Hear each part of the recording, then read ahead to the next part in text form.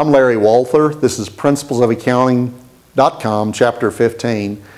In this module, we will continue with our discussion of earnings per share and other key indicators. The previous module looked specifically at earnings per share. Now we're going to see how earnings per share can be used in other performance indicators, beginning with the price-earnings ratio, which is simply the market price of a company's stock per share divided by the earnings per share. Companies will have significant differences in their price-earnings ratio. Investors may be willing to pay a high multiple for a company with a bright future, or maybe a low multiple for a company that's had a good history of earnings, but maybe the future doesn't look so bright. Generally, you try to find good value, which is when you're buying stocks, which is looking for low price earnings ratios, but that's not always the case because, again, you need to consider the past as well as the future prospects for a company, and so valuing earnings is a bit tricky in that regard. Sometimes people will look at a PEG ratio, which is the price-earnings ratio divided by the company's growth rates. Lower PEG ratio numbers may help identify more attractive investments. These are generalizations. Every situation is unique, of course. But if a company is growing at 20% per year versus a company that's growing at 10% per year, obviously all of the things being equal, you would rather buy the investment that has the higher growth rate. So this is a calculation that integrates the PE ratio with the company's growth rates.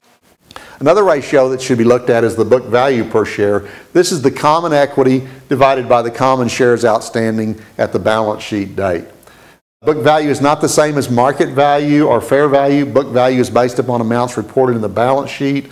Many assets may be carried at historical cost, and certainly there are certain things that may not appear on the balance sheet at all, or certain things that appear on the balance sheet that may not be readily convertible to value, such as certain intangibles, a brand name or something of that nature.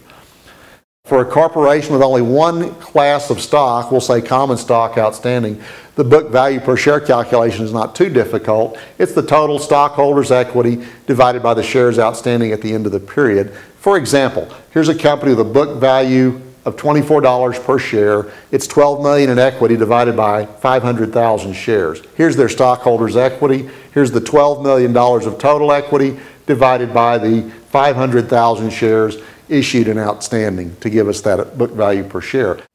When we introduce preferred stock into the calculation of book value per share, we get a bit more complex scenario. We need to determine how much of the total stockholders' equity is available to the preferred shares and how much remains, or the residual amount that's available to the common equity. The amount attributable to the preferred stock is generally considered to be the call price of the preferred stock plus any amounts that are due for current and prior periods' dividends. So let's assume that Mueller Corporation has the following equity structure.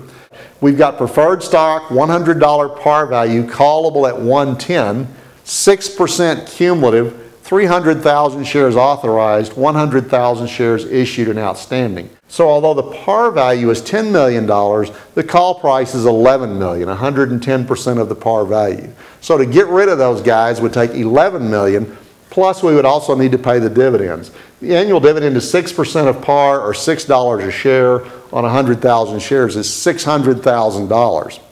The notes to the financial statements for Mueller Corporation suggested that last year's dividend had not been paid, the current year's dividend had not been paid on the preferred stock. They're owed $600,000 for 2 years. So we've got the $11 million call price, another $1,200,000 of dividends.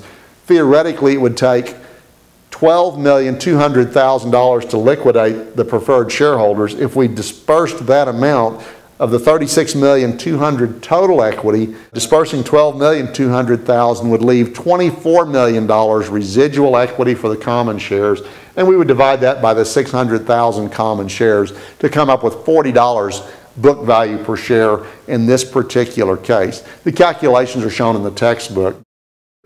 The dividend rate, it's the annual cash dividend divided by the market price per share. Some companies do not pay dividends. They choose to reinvest in new money-making ventures, or they may not be making money at all, in which case they can't pay dividends necessarily. But dividend-paying companies are often evaluated and valued based on their dividend-paying rate. And certainly there's a certain class of investors who are very interested in that annual dividend or periodic dividend. If a company pays $1 per share each year of dividends and the stock is selling for $20 a share, we would say it has a 5% yield. The dividend payout rate compares the annual cash dividends to the earnings per share. It evaluates whether a company is capable of sustaining its dividend rate. For example, if a company earned $3 per share, paid out $1 in dividends on $3 in earnings, its payout rate would be 0.333. On the other hand, if earnings were only 50 cents per share, but the company continued to pay out its dollar, its payout rate would be 2. So when you would see that particular company, you'd say, well, there's some issue with the ability of the company to continue to pay that dividend. The dividend safety is in question. If the payout ratio is 2, you're paying out twice as much as you're earning. That's unsustainable over a long-term basis. Return on assets is net income plus interest expense divided by average assets. The calculation of the ratio varies by analyst. You may see a little bit different twist on this in other textbooks. It assesses how effectively assets are being utilized to generate profits. Notice that it excludes financing costs and focuses on operating income, hence we're adding back the interest cost to the net income. It's often used to compare profitability and efficiency for companies in similar industries. Return on equity is the net income minus the preferred dividends divided by the average common equity, somewhat akin to that book value calculation we looked at with preferred stock. It's used to compare the effectiveness of capital utilization by different firms. However, it does not evaluate risk. A firm with a high return on equity may rely heavily on debt financing. The debt exposes the business to significant risk. So you're not always interested in a high return on equity if you're getting there at the extent of risking the business by being highly leveraged. Return on equity can be compared to the rate of interest on borrowed funds to assess how effective a company is in utilizing borrowed funds or how effective they are in utilizing their leverage. If the return on equity exceeds the cost of borrowed funds or the interest rate associated with borrowed funds, you can generally conclude for that period of time that they're using their borrowed funds effectively. On the other hand, if the return on equity is less than the cost of borrowed funds, then actually that debt's helping dig a hole. We're not covering the cost of the borrowed funds operationally, and it suggests we're not being effective in utilizing borrowed funds.